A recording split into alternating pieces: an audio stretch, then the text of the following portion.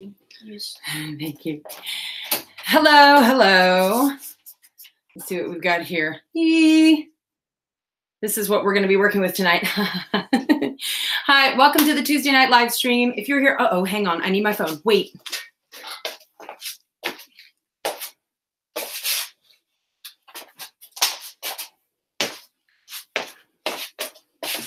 Okay, that was our intermission. All right, hi, I am Michelle from Unicorn and Centaur, and we are doing the Tuesday night live stream now. And tonight is a sewing machine tutorial. Sewing Machines 101. Hang on, let me get into the chat and see who's here so I can say hi. A lot of y'all, I know quite a few of my subscribers are already very crafty and creative, and you guys already know. Uh-oh, hang on. Oh, hey, Zadel's here and Taylor. Uh-oh, hang on. Give me my give me my comments back. I saw Marvel and I saw, let me get to the chat. There we are. I saw Marvel, made a big weighted blanket with a sewing machine yesterday. Yes, that counts. Queen Flower, yes. I couldn't find, I had a St. Patrick's Day one and with a little hat, and now I can't find it. And I'm mad about it. I'm feeling kind of salty about that. But there have been plenty of times on the crafting live stream where we've talked about sewing things and making stuff. And some of the people in the chat are like, oh, I don't know how to use a sewing machine. I also hear people saying in our Facebook group and on my personal Facebook how, oh, I don't know how you do all that stuff. I have a machine and I've never learned how to use it, or it's very frustrating. So today in the next hour, we're going to sort of go through a tutorial on the basics of how the sewing machine works. If you are already very experienced with sewing machines, feel free to chime in with the chat. I don't know everything about everything, despite what I act like a lot of times. I like to act like I know everything, but I really don't. Hang on. I need to get started on our burping. So, oh, Taylor, got your first sewing machine yesterday. It runs so much better than the one my mom lets me use. Yeah. I nailed second shoe on one foot and did a lot better. Oh, cool. I'm so glad that farrier school is going well. I love when you post the pictures in the extra equestrians group. And I loved it last week when we had our job chat.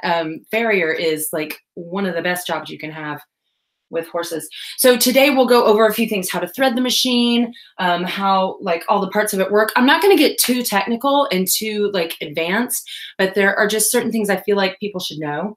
I'm also going to go over a little bit on how to read patterns and a little bit of important vocabulary. If you get to where you like sewing and you do it often and you like to make things for yourself, knowing how to read a pattern can be extremely valuable. It's a good place to start.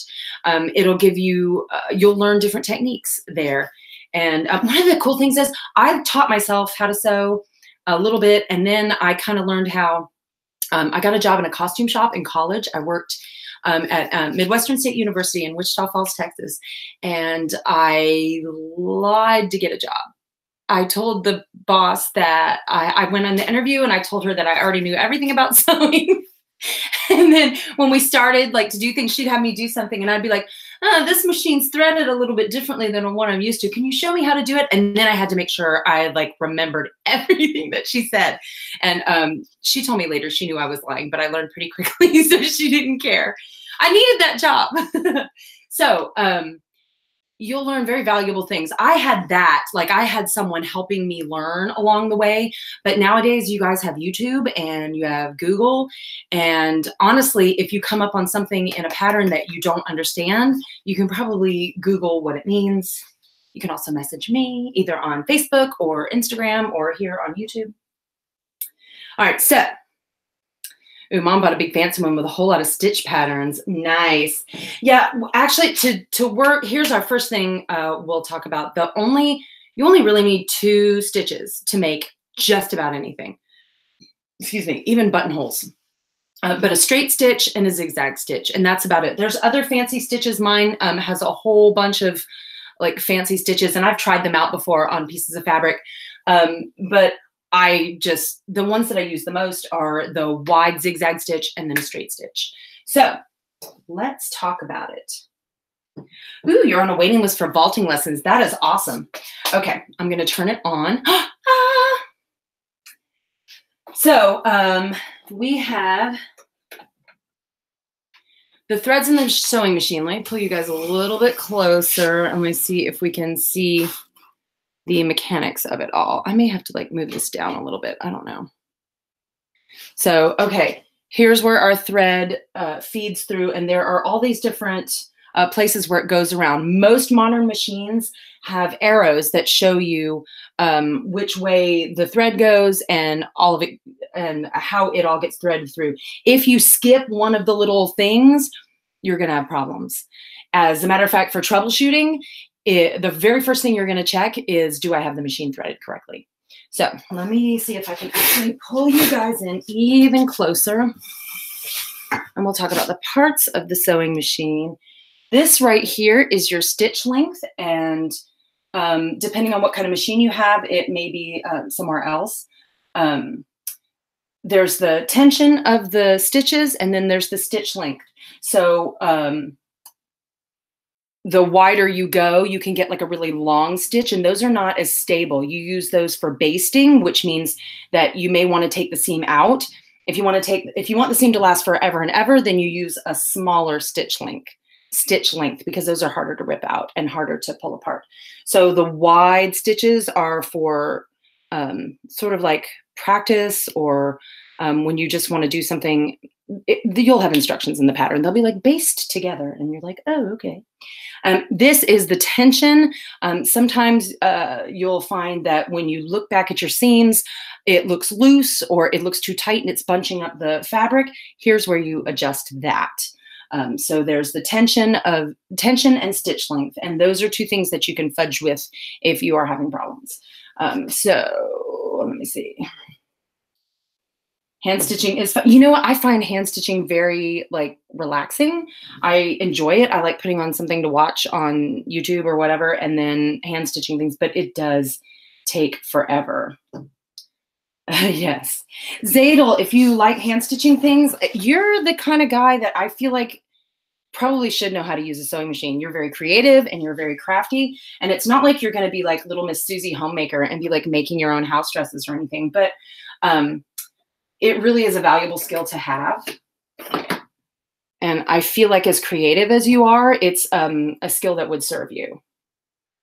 So I put my little thread up on top here. Now this right here is the top thread. This is the top thread of your stitch. The bottom thread of your stitch, hang on, comes from in here. This right here gives you some room to, this is like where you feed the fabric through. For things like sleeves or working in really small areas, you can take this off and then you've got a smaller area to work with under here. And this usually has like an area to store stuff in. So we'll take that apart for now because this is how you get to your bobbin. So you open up your little machine here, and inside here is the little mechanism that does the bottom part of the stitch. And this is what it looks like. The whole thing comes out. So this is what you put your bobbin in. And then this is a bobbin. You thread them up here. I don't know if I even have an empty one to show you guys. Hang on. Because you thread your bobbin up here on your machine. And hopefully your machine comes with instructions so you can look at how exactly it goes in. Because if you put the bobbin in the wrong way, you're going to have a bad time. So you put your little bobbin in here. I'm going to pull that out again. There's a little notch right here, and that's what the thread goes down in. Let me see if I can show. So hang on, which way does it go? So you're doing it to where when you pull the thread, it's going counterclockwise. So you're going to put it in here, and then you take the thread. Where's the outside is? So you take the thread and feed it down into the little thing here, and then under that. So it's actually coming out through, can you guys see that? What's coming out through the side? It's not coming out the top. It comes out the side of the bobbin. Now to put it in, there's a little piece of it that you can just pop it back in there. And you want to pop it back in there with this the pointy thing up on top. So I've got it, holding it in my hand, and then I pop it back in there. So now you've got the thread hanging out like this of your bobbin. Let me redo my thing here.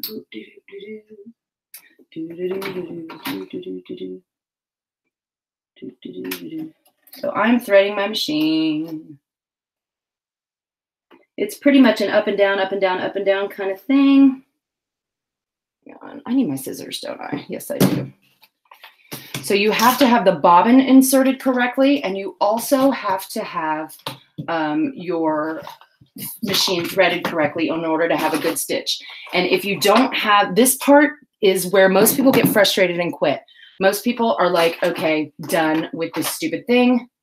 I can't stand it anymore. And all I can say is this is a learning curve that if you can get past, you're gold, you guys. Okay, my grandmother showed me how to use the antique sewing machine. I have one of those. I don't have a belt for it, but I do have one of those. Drawing a centaur right now, work in progress on Instagram. Oh, I haven't seen those. Granios is here. So hello, hello, hello.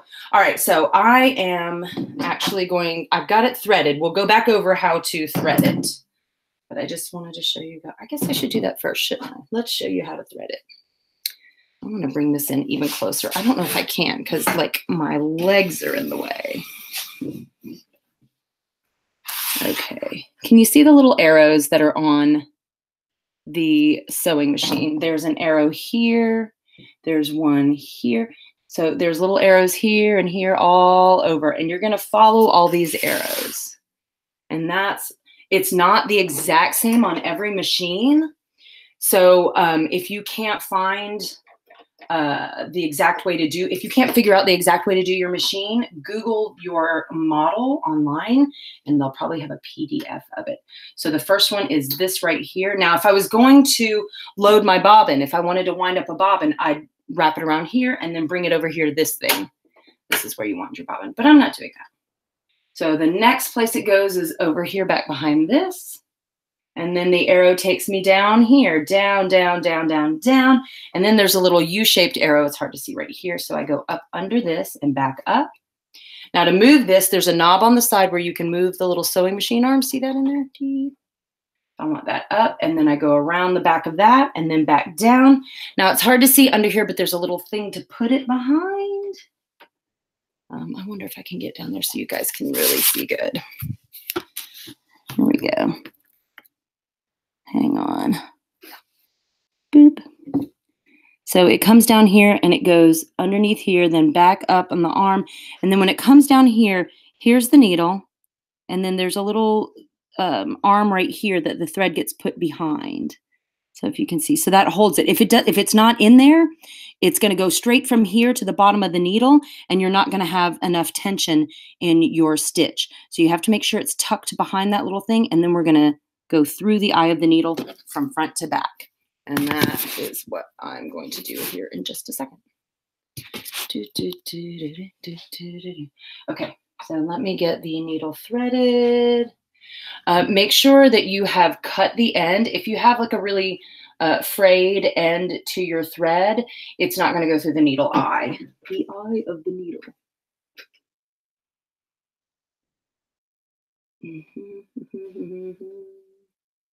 Oh my gosh, this is going to take me the next 30 minutes, isn't it?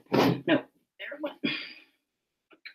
Okay, so we pull that all the way through, and now I've got my machine threaded through this, behind this, down this little crack, and up under that, then back up and over this arm, and then back down, behind the keeper, and through the needle from front to back.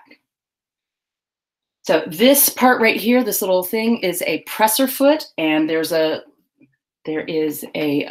lever on the back of the sewing machine here that brings it up and down. If you try to sew with it up, you're also going to have problems. So you have it up so you can stick your fabric in here and then back down to sew. So I have my I have my machine threaded, and then remember here we've got our bobbin with our thread in it. So we make sure we've got it to where it's, when we pull it, it goes counterclockwise, stick it in our bobbin thing, and then make sure it goes down in that crack and down fed through there. Oops, up and under until it clicks. Now it's coming out the side. Then I take this part and make sure it's in there completely. Uh-oh, it's not in there completely. Oh no, oh no. There you go. Okay, now we have to get the thread from underneath to up on top. What you need? Oh, thank you. Sorry, that was Scott. Everyone say hi, Scott. So here's what we do to pull the thread up. I wonder if I can put this down here to show you guys a little bit better. Oh my God, my phone just fell. Please don't crack. Okay. Is that better? I think that might be better, so we can see what's actually going on. So graduate. Okay, hang on. Going back, no problem, even stereo instructions. Oh, Zadel, that would be great if you could be getting horses. Okay. All right, so here we go. To get the thread from down here up on top of this, we go to the side where the arm is that moves the needle up and down, holding the thread with some tension in it. We go down and pull back up and then pull. Oh, wait. Okay, why isn't it doing it? There it goes. And then it catches the thread from underneath and pulls it. Okay, come on now. Oh my God, it's under my computer. Y'all. Okay, and then I'm just gonna clip these threads short because I hate long threads. I'm hot, but I don't want to take my little sweat off. So can you guys see how both of these threads are coming out? You want to make sure the top thread is under the presser foot and the thread coming up from the bobbin is up, and both threads are coming through the back. So with the machine set up like this, you are ready to stitch. You are ready to sew something. That is kind of, here, let me go back now. That is kind of the basics of how to thread the machine. Let me turn around so you can see on the side here. There are two knobs. This one actually changes for when you do buttonholes, but we're not going to even worry about that. This is the one that moves your needle up and down. Okay, so got it threaded, got the bobbin, got two threads underneath. Now we're going to talk about patterns. So, okay. Hey, trash bag fashion lover. We're doing sewing machine stuff today. How to use a sewing machine. Have you tried making anything out of trash bags on a sewing machine? I don't know if you can sew the plastic on a trash bag or not. I have not tried it. God, we might be able to try it today. I don't have like a trash bag in here. But that would be interesting to try. So 30 years since you last used a sewing machine. What? All right, well, we need to figure that out, trash bag fashion lover, because there may be some, I bet like on grocery bags, I'm not sure if it would work, but maybe on like something like a heavy duty bag it might work. So, okay, what are we going to do? Let's talk briefly about patterns and how to read them. There is all kinds of little teeny tiny writing on the back of a pattern, and you don't need to know all of it. It has absolutely all the information that anyone could possibly need, but all you need to worry about is like your size. So this will tell you, it tells you fabrics that are appropriate for each part of the costume. It tells you notions and trim. Notions means like the little stuff, thread, zippers, appliques that you would put on, lining for something, interfacing, which is something that makes that you iron on or sew in to make a fabric more firm and hold up a little bit better. Then there's the measurements. So you want to know if you got the right size. You can measure your body and you can figure out exactly what size you need to cut out on the pattern. And then for each one of the pieces, because there are different pieces in the pattern, it shows you exactly how much you need for whichever size. So this is like a chart. So you go to what size you are and you go down and you see like, oh, okay, for the cape, for this size, I'm going to need so much fabric, so many yards of fabric of whatever. So, and you'll see two numbers when it talks about what fabric you need. You'll see 45 and you'll see 60. And those refer to the width of the fabric. 45, that's inches. So those are the two standard fabric sizes, how it's laid out on the bolt. Usually they're folded in half and then wrapped around a bolt. And 45-inch fabric is, when you unfold it, is 45 inches wide. 60-inch fabric, when you unfold it, is 60 inches wide. It's pretty simple.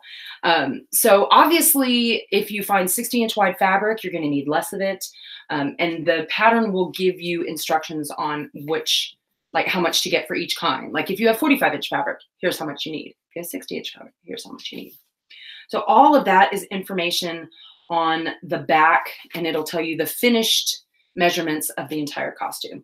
This is side is all in French. So that removes half of it. If you're only looking at the pattern in English, if you want instructions in French, go for it. But if you're only needing the instructions in English, then you've got just this half to work with. Then you find your size, then really you're only working with like one column of information on the back. So the back of a pattern will look extremely intimidating, but it's not really as bad as you think. Plus, take your pattern envelope with you. If you have a pattern and you're going to shop for fabric, remove all of the contents of it and take the envelope with you when you go to shop for fabric. Trust me, unless you write down everything you're going to need. It's nice to have it, because then if you don't find exactly the fabric you're looking for, you can maybe find a substitute, because it gives several ideas. Not every type of fabric is suitable for every project. There are some projects where you can't use a knit fabric. Those are the stretchy fabrics.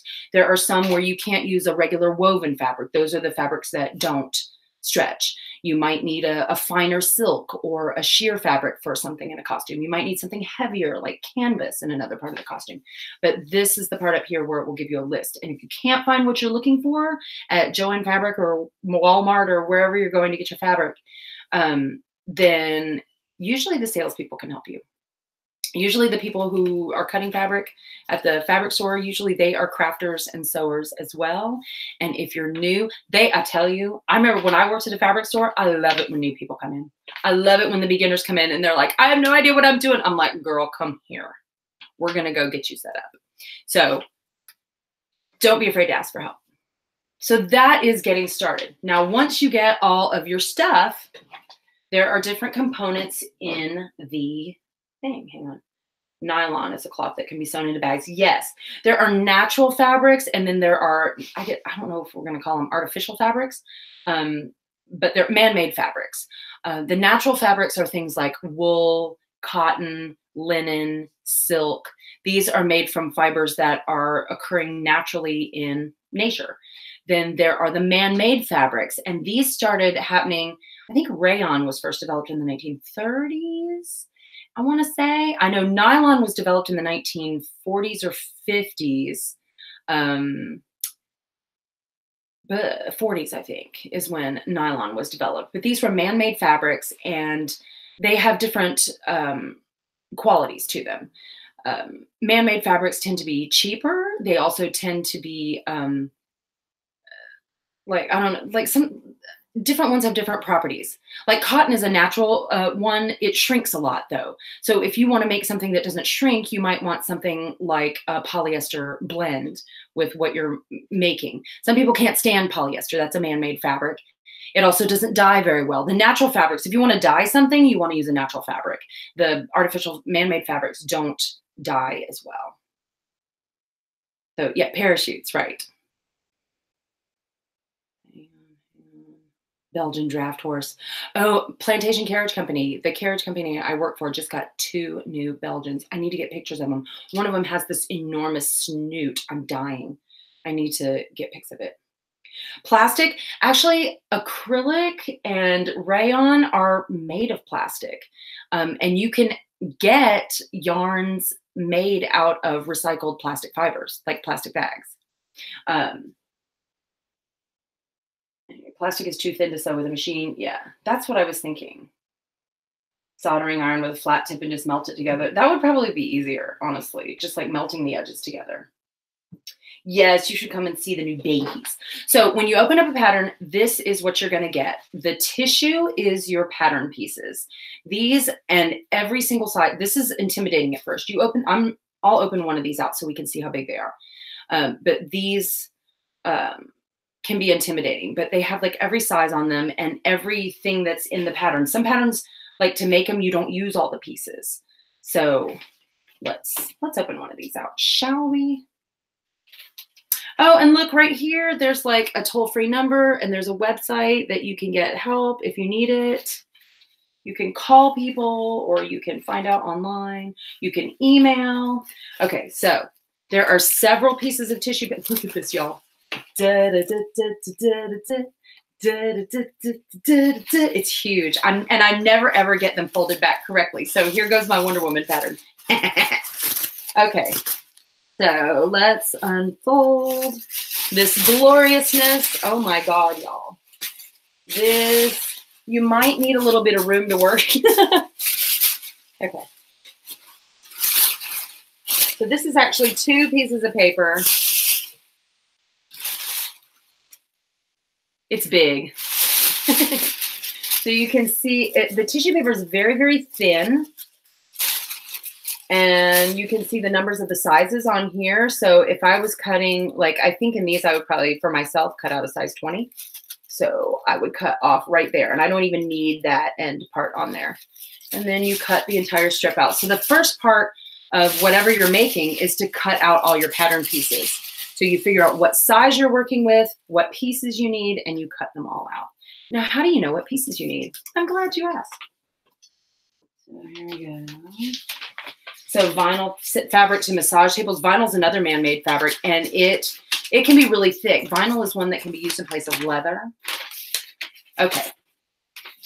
So besides the back of the pattern, the other part that gets really, really intimidating is the instructions. And the first part of the instruction sheet is pretty crazy. This is another place people will be like, okay, I'm done. I just quit. I can't even. No, not gonna. But it's not as bad as you think. I would recommend, if you have never made anything from a pattern before, find something simple. Like simplicity patterns are pretty simple. And if you find one that's easier, like a robe or a simple shirt, pants tend to be more complicated. And then of course, things like corsets and fun stuff like that can be a little more complicated as well. I recommend something fairly easy to start with. So here we go. I'm going to just focus on the top part first. So it will give you a drawing of what all the pieces are. By the way, if you grew up with Linda Carter's Wonder Woman like I did, give me a shout out. Grinios, I know you were there. But the rest of y'all may not be as familiar. A dining table to lay out your pattern. That is a good idea. A lot of times I don't have a dining room table big enough. I just lay it out on the floor. I will make a big area and I will just sit down on the floor and cut out all my pattern pieces. Another pro tip, iron your pattern pieces. If you have an ironing board and an iron, put it on the lowest setting, warm. You don't want to burn your paper. But if you iron, because if you notice, the pieces, there are all these folds from where it was in the envelope.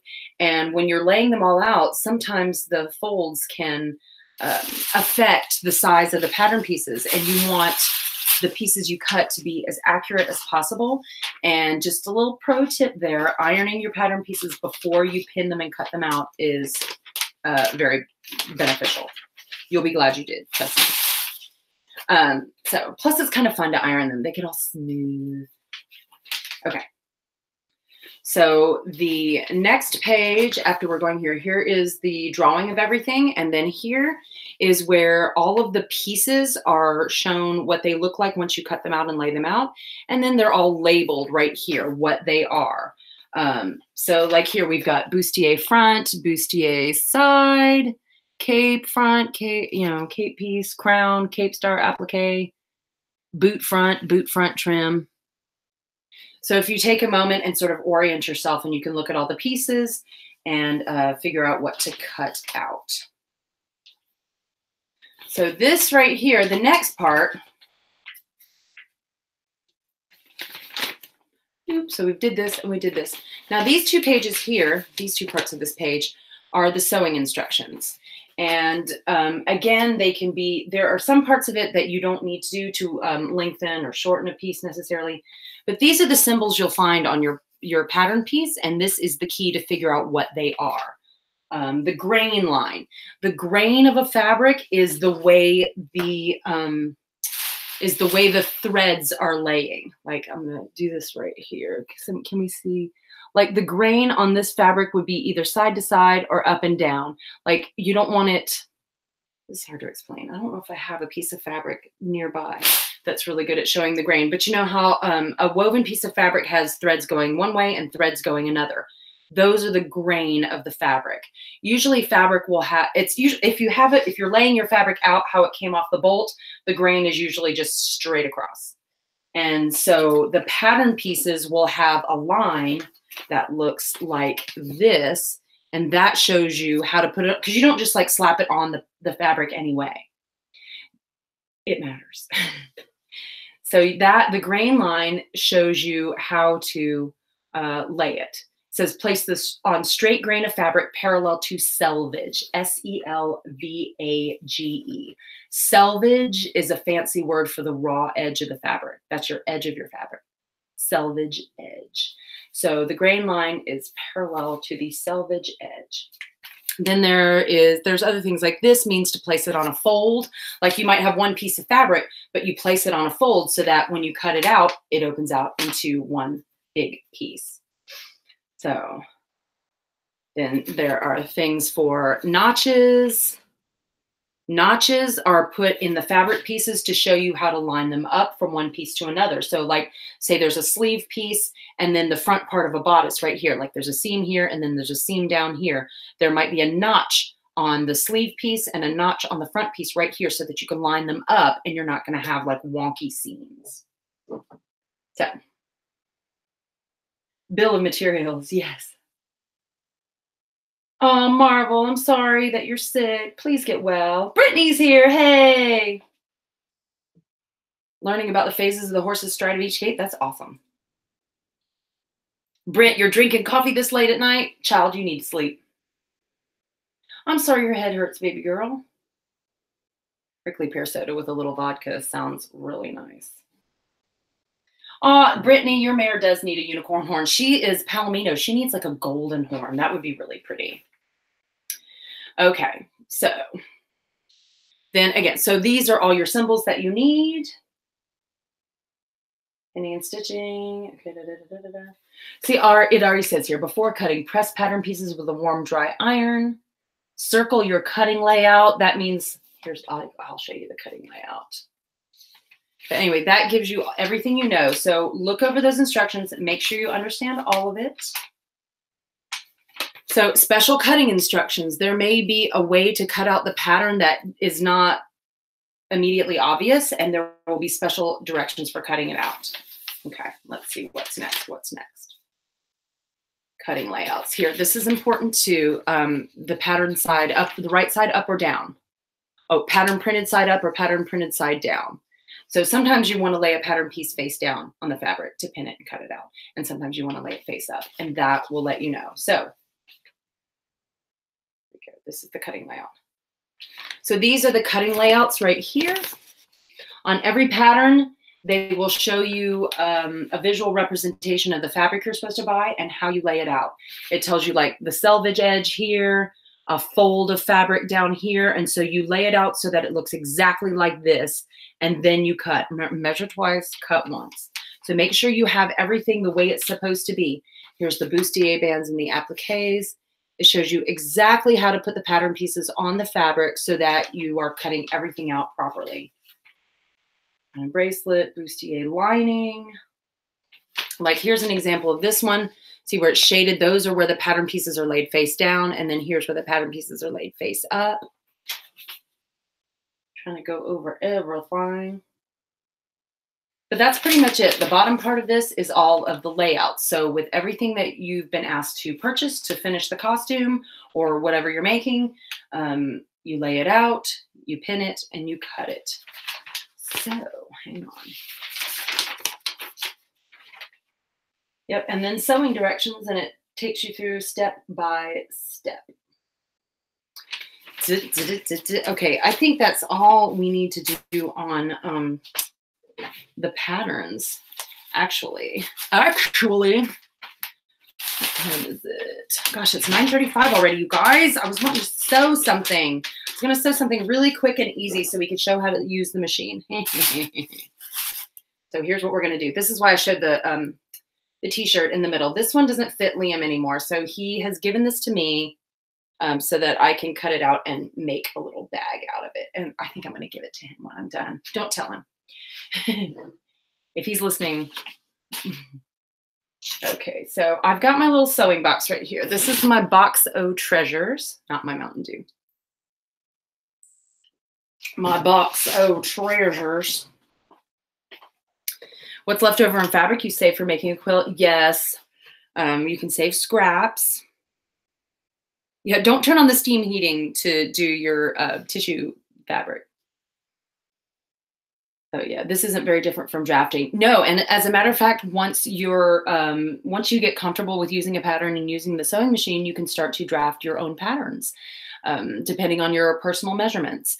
You can slope patterns, which means you drape the fabric over yourself and make markings, and then, or on a dressmaker's dummy, excuse me, so you just like lay and pin fabric on there and mark where it needs to be cut and cut it. That's called sloping a pattern. Or you can draft a pattern, which means you're using actual measurements and just doing it flat on a piece of paper. Oh, that's a red done. Oh, okay. Oh, I'm sorry, Britt. I'm going to make a little drawstring bag, Granios. To make it, why I'm using the t-shirt today. T-shirts are made of jersey knit, which means they're very stretchy. And when you cut them, they don't fray or unravel on the edges. Most fabrics, when you cut them, you have to finish the edges of them because they will, little threads will come off and they will unravel like forever and ever until it's destroyed. So let me see. I've got my, here we go. I'm going to take my scissors here, and to make a drawstring bag from a t-shirt, first of all, I'm going to cut off, I'm just going to cut off the whole bottom. And that will be what we end up making the drawstring out of. So can you see this down here? I'm just going to kind of lay it out. And first of all, I'm going to cut the bottom part off. Just the bottom seam, the bottom hem of the t-shirt.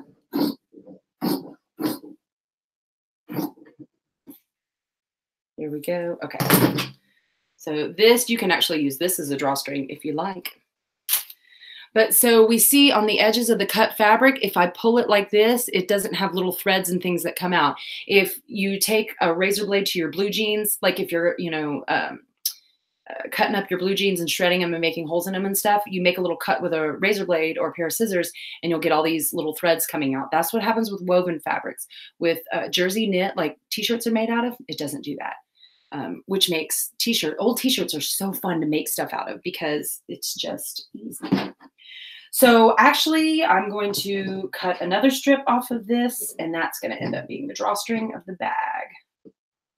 So I'm lining it up so that it's not like one side up and down. On the other two, obviously, straight edge scissors. Yes, not pinking shears. Pinking shears are ones that have the zigzag edges. And those are used for specific projects. Those help with fraying, but they don't actually eliminate it.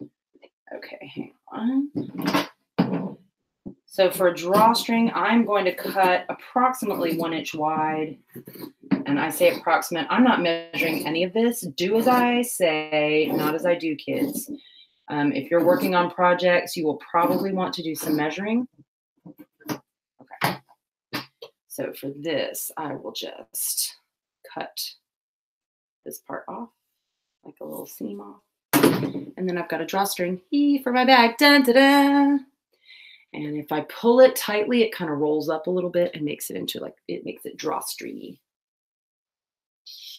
There we go. So now I've got a drawstring. One part done. Yeah, Britt, you should totally post your writing videos on YouTube. I don't know. You have to be careful using songs in your videos, though, because you can get copyright strikes for using other people's songs. Yes, document clips are good, but here's actually what I use. I have straight pins. Where are my pins? Where are my pins? You guys, I don't know if this is, do I even have my pins in here? Yes. All of this has gone to Texas and back, so it's a little bit disorganized. Do I have I'm just looking to see if I have an empty bobbin so that I can show you guys how to wind the bobbin. If not, I can always empty one. It's just thread, am I right? Okay.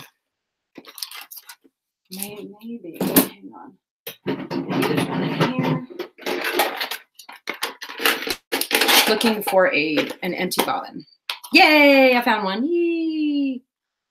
So we can do that. Okay, so what was I doing? Oh, pins. Okay.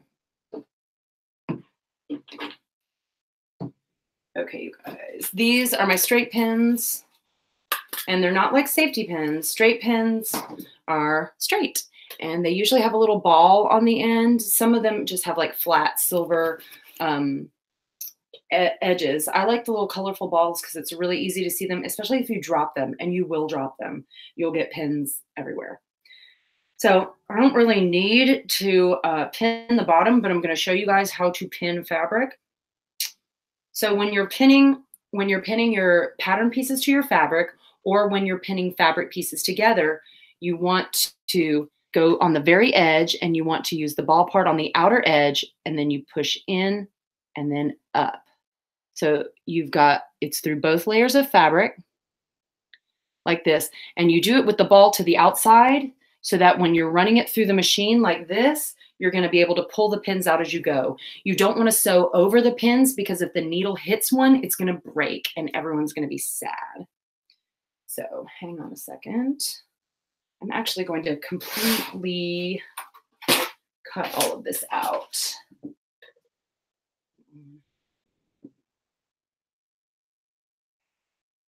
Let me show you. Okay, there you go. Where's my thing? I got to set up my thing. I got to cut out the squares. So I am leaving the shirt in a double layer like this, and I am just cutting up the side of it. It might be a little bit off center, but we're not going to worry about that right now.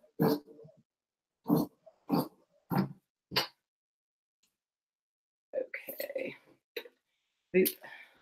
Okay, I'm going to cut up the other side. I don't know if you guys can see.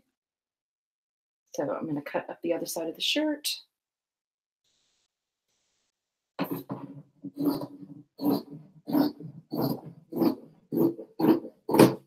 Boop. Cut off the bottom.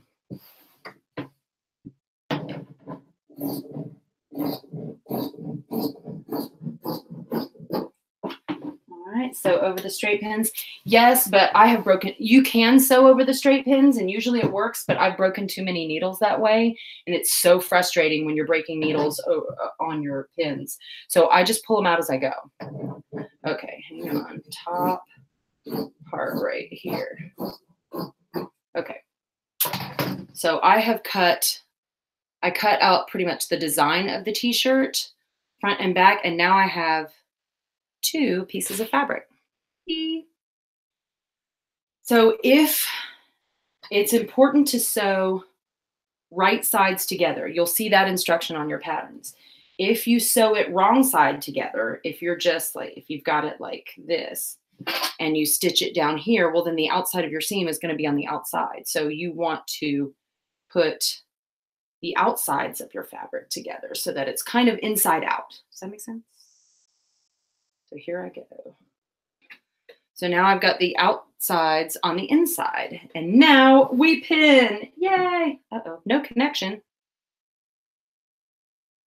Did we lose me for a minute?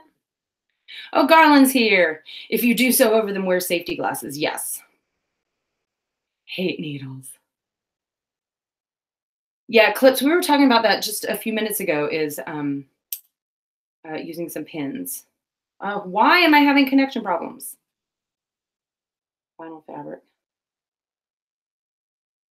It looks like I'm having connection problems. I hope you guys can see and hear me. If you can, I am going to pin the edges of this now so I can sew it. I am annoyed that it seems like I have lost. How can you change your profile picture on YouTube? I think there is an edit function that you can go to where it says, oh, customize my channel. It's on a, when you go and look at if you're in your creator studio, and it'll be customize my channel. So I am placing the pins about 1 inch to 2 inches apart. If you put them too close together, it's just going to suck for sewing. And if you put them too far apart, it's not going to be right. You'll get what you want. You want to make sure the edges are together when you're pinning. So you don't want it to end up pinning like, like this, where you've got the edges all wonky. So you're still on air. Oh, good. No glitches here. It keeps like doing a little circly thing. Like I'm not getting a connection and I'm annoyed. But as long as you guys can see, that's fine. Okay, hang on. So I'm keeping the edges together. Some people lay things flat to pin. I'll show you guys the pinned edge when I'm done. And we're going to go ahead and sew a seam. We're going to sew a thing. Okay. You also want to make sure your edge, especially if you're working with a stretchy fabric like I am right now, you want to make sure you don't stretch out one side of your fabric more than the other. Because when you get to the end of your thing, there'll be like one end hanging way out there on the side. You don't want that. You want the edges to match up. Want them to match up. Okay. So here we go. So here is a pinned seam. So here we go. I have all my pins in it. Both sides are pinned. It's rolling a little bit, but it'll be okay once we get it under the sewing machine.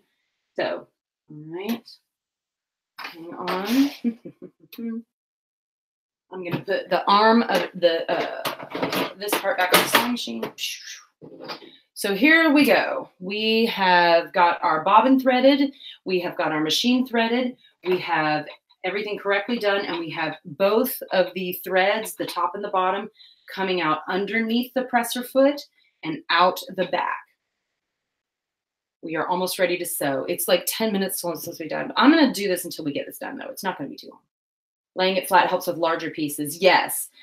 With something like with a woven fabric that doesn't stretch, it's a little bit easier to do than with the jersey knit. If you're working with old t-shirts and jersey knit, once we do this, make sure that you don't, make sure you don't stretch when you go. Let me see if you guys can see this part better if I put it down here. Oh yeah, this might be better. Okay. So here we go. Let me see if I can do this. So we're putting it underneath the presser foot. There's these little scratchy things underneath here. Those are called your feed dogs, and those actually feed the fabric through for you. There are little lines on the side. You see little lines right here, and these are for different size seam allowances. How much did my machine cost? I think my mom bought me this one, but the model like this is one that you can usually get them for about $100 at Walmart. So I'm going to put, I think this is like 3/8 of an inch. So you put your fabric under where the needle is going to be right down, and you don't put it right on the edge. Let me see. Can we see this? So you want to have it over just a little bit. So I'll show you when we're done. Here we go. So once you've got it in place, you'll take on the back and the presser foot goes down. Hold your fabric in place. Don't pull. Hold the back threads taut, but don't pull tightly. And then your pedal to the machine that's on the ground. I'm not even going to show you guys that, but there's a pedal on the ground. where you use your foot to start the needle going. And start real slow at first and just do a couple of stitches. Once you've done a couple of stitches, there's a back stitch. My back stitch is right up here. This is my back stitch. It's different on other machines. Sometimes it's a button that you press. Back stitching closes up the edge of your seam and keeps it from going apart. So we're gonna just back stitch a couple stitches, pull it back up, and then I'm gonna go ahead and pull this pin out. So, and I have to fight. So here we go. As we're sewing, I want to keep the outer edge on the line that I'm going on. I don't want it to move in and out. Here, let me bring my pins over here. Like I said, with jersey knit, it can be a little bit difficult. Make sure the bottom edge isn't curling under. Pull that pin out. Keep going, pull this pin out. Doing it slow, if you don't pull your pins out, you can get the seam done faster, but it's not gonna be faster if you have to keep changing your needle. So I am pulling it through. I'm pulling through just a little bit. I'm not pulling real hard back here, and I'm not pulling this way either. Okay.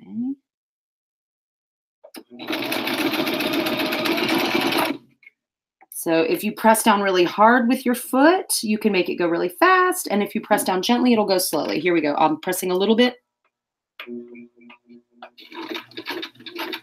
And then go fast. So you can control how fast or slow you go. So now I'm at the end of the end of the seam. So I'm going to do the back stitch again and then up. Now we pull the lever in the back to pull up the presser foot and gently pull it out. Uh-oh, mine's not coming. That means a part of it is still stuck down the machine. The needle is down. So with the thing on the side, the knob on the side, I'm going to pull it up until the needle's all the way up. Now I can pull it out of there. Here we go. And then we clip the ends of our seam. I hate, see, like here we go. Here's the thread from where we started the seam. And I'm going to clip that too. I hate long threads. So now that we pulled it out, I don't know if you guys can see this, but it's now like it's coming up above. So for the next seam we do, we're going to have to make sure it goes down through the middle here and back through the bottom of the presser foot again. So let me show you what we just did.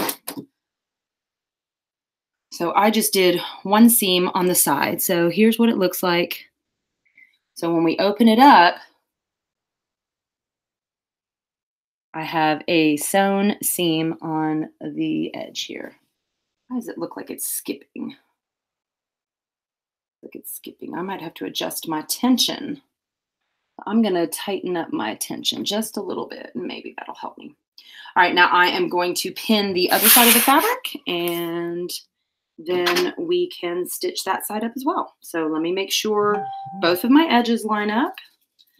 So sometimes what I do, if I'm worried about the edges lining up, if I'm working with a fabric like the jersey knit, I'll pin one edge, then I'll go to the other side and pin the other edge. And then I will kind of find the middle, pin the middle.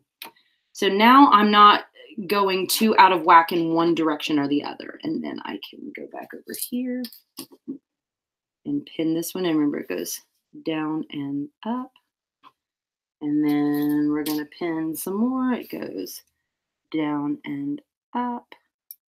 And then here we go. Another pin. Two more and we'll have this done. Yeah. Okay, that was quick. All I had to do, now I have my other seam done. I have taken my threads and put them underneath the presser foot and towards the back of the machine. Once again, okay, that one got squirrely, so I'm going to fix it. Then once again, we're going to line it up with the same seam allowance that we did before with the line on the side of the presser foot. Put the presser foot down using the lever on the back. I'm going to go ahead and pull this pin out. Hold the threads taut. Keep your fabric stable with this hand and do a few stitches. Back stitch. And now we're ready to sew our seam. Pulling out my pin. Ah, what happened? We're going to have to troubleshoot already. Oh, dang it. All right, we already have problems. Something's, oh, look at that. That's ugly. Why is this happening? I don't know, but here's how we're going to fix it. I'm just going to leave this here and then sew back over that when we're ready.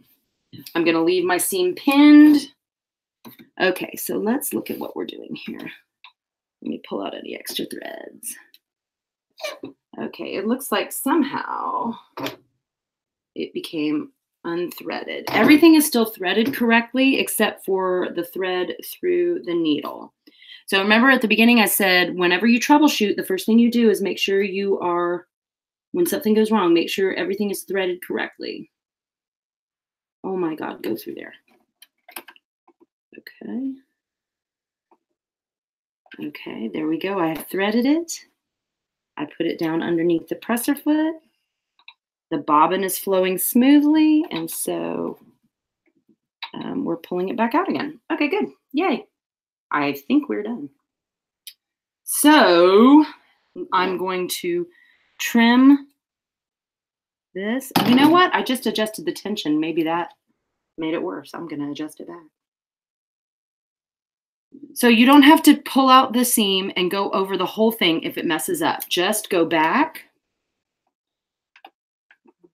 Make sure, wait, hang on. I want to clip the thread here and make sure I'm not catching this. I don't want to catch this thread in the fresh seam. So here we go. Hang on. Yeah, it'll be hidden on. Did you donate? Wait here. I'm missing some of this chat, y'all. Rather be kicked by a horse than stuck by a needle. Yeah, machine. A lot of times, you know, Joann Fabric, if you have a fabric store, get on their mailing list if you're interested. A lot of times they will have sales on sewing machines. They will also have coupons that you can use. That's like 50% off full price item. So you may be able to get a sewing machine for $50. Or that's probably about the cheapest I've seen them. Or you can look on Craigslist or someplace like that, because a lot of times people buy sewing machines thinking they're going to learn to sew, and then they get frustrated. They get, they don't feel like it. It's in a closet forever, and then they're like, forget it. I'm going to sell it at a yard sale. Okay, so to fix where we were, I'm not going to go all the way back to the beginning of the stitch. I'm not going to go to the very end either. I'm probably going to start right around here. So here we go. I'm going to put it down exactly over where we were. And the same thing as when we're starting a seam, I'm holding the threads in the back and pulling the threads to start it. Still going to back stitch. And now let's try this. One of the problems could be I have not changed this needle in a long time. When your sewing needle gets dull, it can pick at the fabric. Pulling out that pin. Trying not to pull out the back. Okay, there we go. And now we're going to do the end here. Remember, when we get to the end, back stitch. Just 2 or 3 stitches. And then make sure, use your knob to make sure the needle is up. And pull. And clip. Here we go. So there we go. We even fixed a problem. Look at that. We're so smart. We are so smart. So now what I have is like a tube so that when we open it out, it's got these seams on the side. See, there's a seam and there's a seam, but we need a seam at the bottom. So let's turn it inside out again. And we're just going to stitch up the bottom real quick. So I'm going to pin this. I don't need to pin on the edges because it's already sewn on the edges. So I'm looking. Joanna's here, Virtual Zookeeper. Hello. All righty. Most people probably don't think to donate. Okay, hang on. I'm missing y'all's chat. I'm glad y'all are having a good time. hand sew. You know, my grandmother had my grandmother made quilts, and she had the most beautiful, even, tiny hand stitches I have ever seen in my entire life. I have been hand sewing for, let's see, almost 20 years now, and no, almost 30 years now, y'all. For almost 30 years now, and I can't do it like my grandmother did. So here, I don't have to stitch over the seam allowance right here. So I'm going to start right about there, or a little bit over. So again, put the feed presser foot down, pull on the back, pull it taut as you get started, stitch a couple stitches, and over here. Oh my gosh, y'all, I didn't even show you how to adjust whatever stitches you're doing. Over here is your stitches. Oh my God, so if I change, this will be the second stitch, which is a short zigzag stitch. I can change it C, D, and there's all these special stitches here. But for stitching my straight stitches, we're just gonna stick with A. So doing my straight stitch, doing me a straight stitch. Okay, let's get this going. I'm about to have me a bag.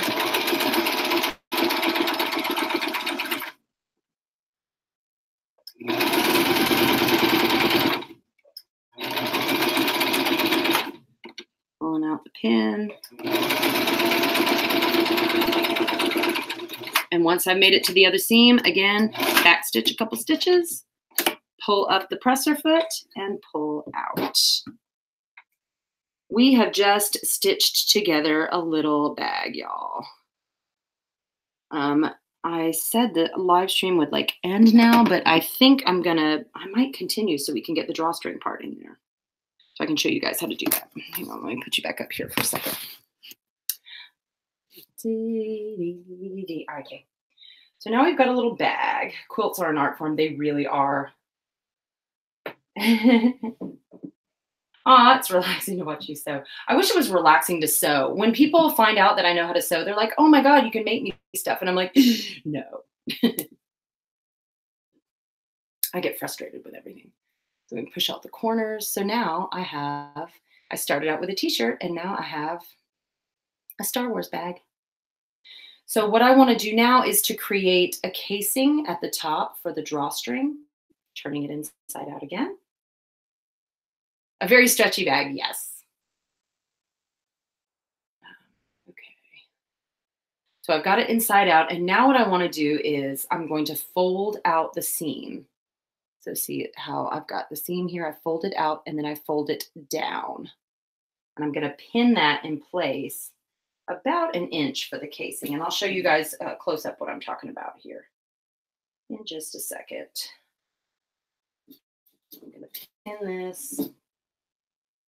Pinning often takes like the most time. So see how I've opened out the seam on the middle and then folded it over. So I'm just going to pin that like that all the way around. First, I'm going to go to the other one. Let me do the other side.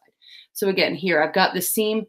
If we're looking at it like this, here's the side, but I open it out, and then I can open out each side of the seam and then fold it down about an inch. If you really want to, if you're really working on precision, if you're working on something that's not just a t-shirt bag, you're going to want to use one of these. This is a hem gauge, and this, it's up to about 6 inches, and you can move this part of it along as much. So if I wanted to do a 1-inch casing, I would move the little thing to where it's at the 1.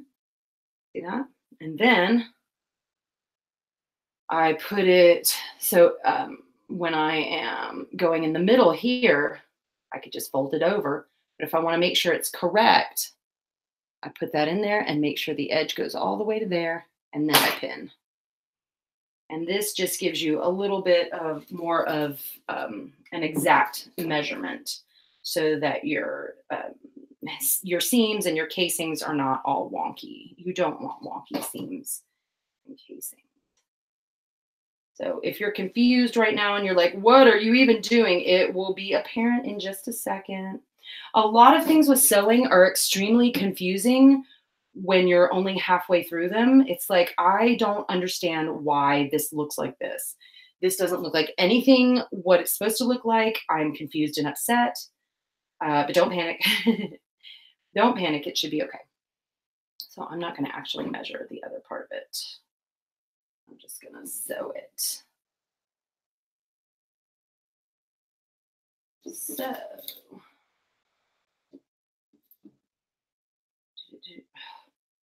I keep losing my connection in the chat. Yeah, it does feel backwards a lot, Garland. Yeah, it feels, I'm like, sometimes I'm looking, when I was first learning how to sew, I would be putting things together and I'm like, this does not make any sense.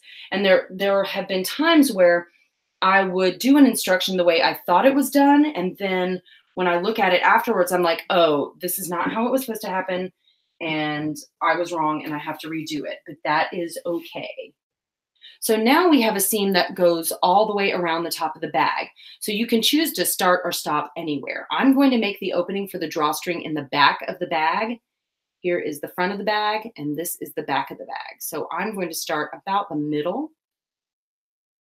And here's where, see, if I'm doing this part right here is a little bit too wide. Actually, it's not too wide. I can put it over there fine. But if it feels too wide, you can remove this part like we had it removed in the very beginning. So I'm going to start kind of in the middle here, a little bit over the edge of the middle. And I want to go not to the edge here again. Let me see if I can get you guys down close again. Yes, learning how to do anything. There is just a big learning curve. So here, when we're doing this, we don't want to sew the seam on the very edge. We want to sew it towards the edge of the fabric itself. So I'm going to move it over where I can see the needle is very close to the edge of the fabric. And then I'm going to put that presser foot down, make sure I've got both of my threads in my hand, hold them taut, and start, and again, back stitch.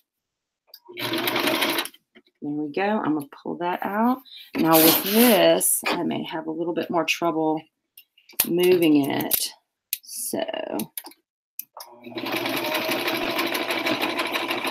So I'm trying to stay right on the edge of this fabric right here.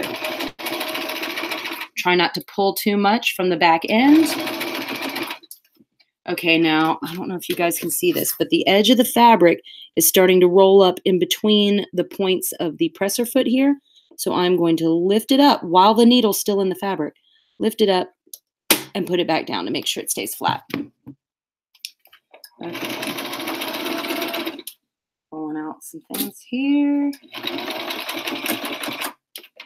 Going over the seam where the fabric is a little bit thicker. Uh-oh, it feels like it's... Uh-oh, I lost a pin. Y'all, I'm a mess right now.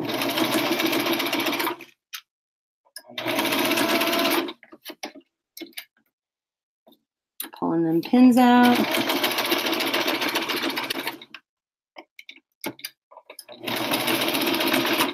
Okay, hang on. Oh, it's getting caught underneath the edge. I do need to pull this out. I'm annoyed. As an equestrian, I am horrified. Okay.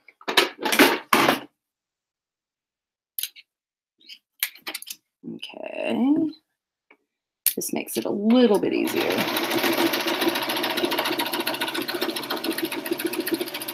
I'm sewing over where my pins came out. I'm hoping this is okay.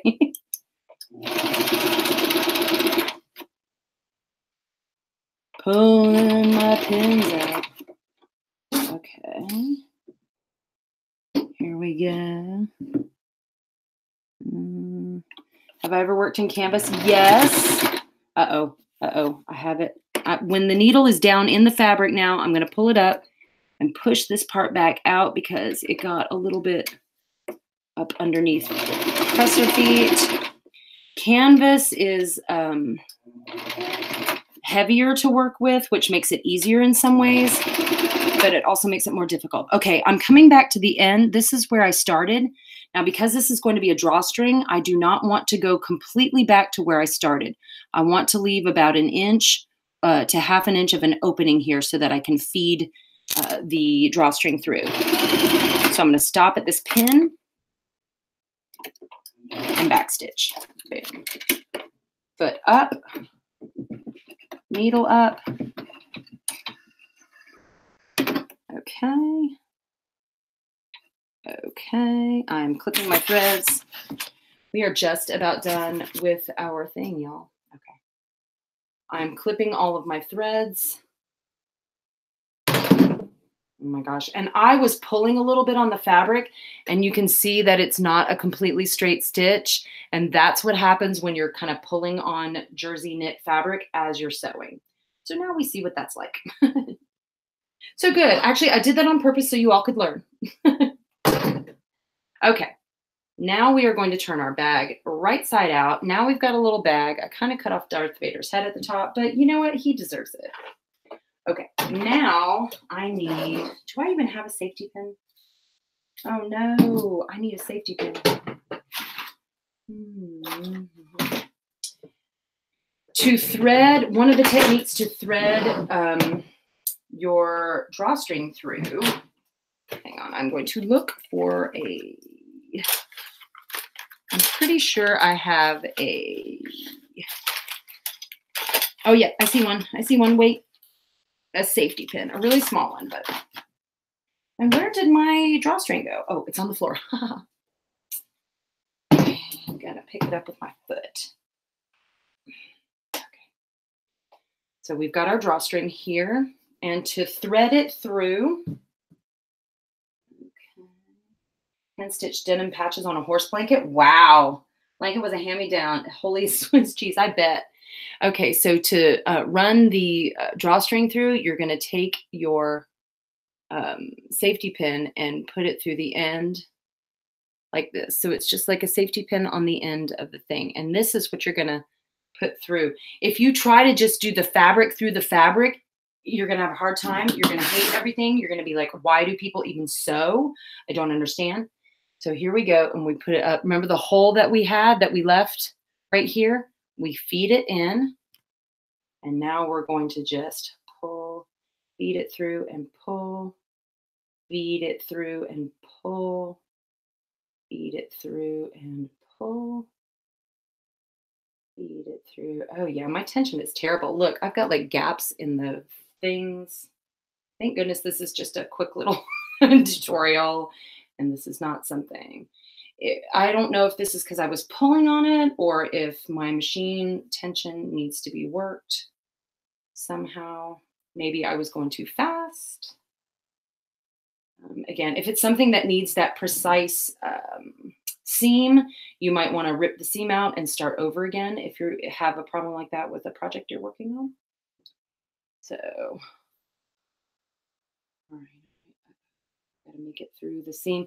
Where it's been like this, sometimes you have to work it through a little bit to get it through all the way. Oh, come on.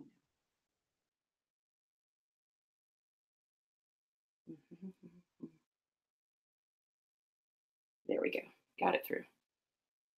Back through, back through, putting it through here. Almost done, almost there, y'all. Da, da, da, da. Then you can take your safety pin off. And now you have a drawstring bag. Yay! Okay.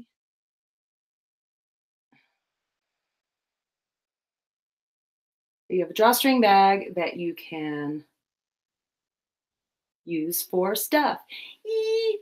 Okay, before I end the sewing machine tutorial, I want to show you guys how to thread a bobbin on a machine because it's a little bit different. And Centaur's laying a hammock. I wonder if Centaurs would need a special kind of hammock because hammocks would be pretty cool. Okay, so to wind a bobbin, you are going to unthread your entire machine. So just unthread it all. Then it's going to go through this thing on the top, and then it goes around this thing. You haven't used this before. Oh my gosh. So I wrap it around there and bring it back over here. That's what that does. Then, what did I just drop? Oh, that's my glasses. Nice. That's good, Michelle. That's great. So there's a little hole in the bobbin. See that right in the middle there? So here's what you're going to do. You're going to, from the inside, to the outside, you feed the thread through that hole. From the inside to the outside. Feed it through the hole. Then you put it on this right here, and you click it over. Move it over to the winding position. And there's like a little diagram on the top for all of this. And when you lock it in place over here, what that does is disengage the sewing arm. So this is not going to be going up and down the whole time when you're doing this, because you're going to use your foot on the footy thing. Hold the thread up and out of the way, and then go.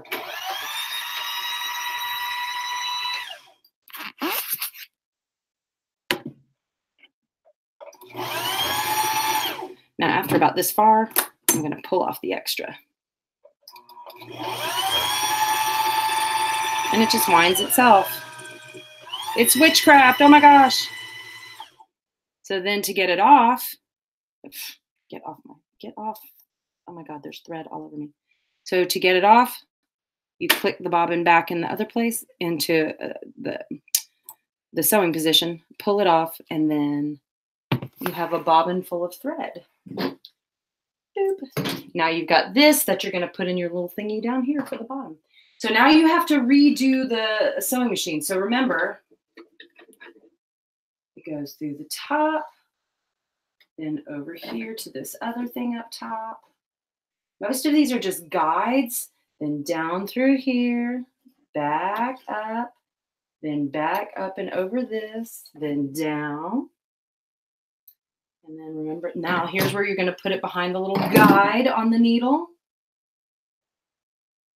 The first billion times you do this, it's going to be confusing and horrible. But once you get used to threading your machine, it becomes second nature, and you get to know even the feel of it. Like when you do a stitch, you can feel when it's wrong. Oh my God, I am too old to see this thing. Okay. So there we go again. And our bobbin thread is already up through, so we just make sure it's underneath into the back. And there we go. So that is our Sewing 101 tutorial today for our crafting live stream. We have gone over how to thread a sewing machine, how to wind a bobbin, how to put the bobbin in the machine, how to do a straight stitch.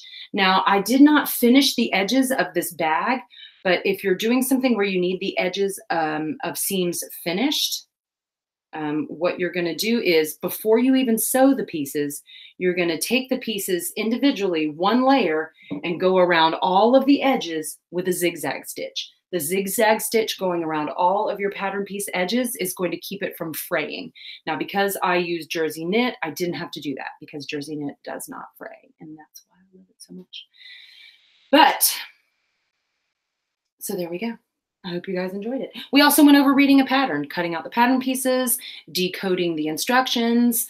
If you need help, you can call a friend who knows something about it. You can message me on Instagram or Facebook, and maybe I can help you figure it out. You can, there are even, we noticed today that there's a website and there's a 1-800 number to call on the pattern itself if you need help with your pattern, and you can get help from the people who actually made the pattern. But I am going to give this to Liam since he gave me the shirt to use for my tutorial. So thank you everybody who showed up today for my sewing machine tutorial. If you're watching this on the playback, thank you so much. I do live streams every Tuesday night. Sometimes it's like 9 o'clock, sometimes it's like 10 o'clock. So subscribe to the channel so that you will know when they are coming up, but it's every Tuesday night. Next week, we're going to have Adriana back again, drinking wine and cleaning our tack. I'm not sure what the topic is going to be next week, but tune in for that. So that is it. We didn't go too much over, did we? Let's see. Yes, thank you, Garland, for being here. Thank you, Zadel. Zadel, I'm telling you, you need to learn how to sew on a sewing machine. After Farrier School, though, you are busy right now. And thank you, Grindius. You need to get back to it, too. You're a very creative person. And yes, Joanna. Taylor was here. I know Marvel's already in bed, but I'm so glad that you showed up. All my people, Trash Bag Fashion Lover showed up again tonight. I've got to make a trash bag thing for her. And Brittany, yes, my dear Brittany, with your new horse. You need to do that too. All right, I think that's it for the chat tonight. You guys, thank you so much, and I will see you again next Tuesday night. Good night, sleep tight, and don't let the bed bug bite.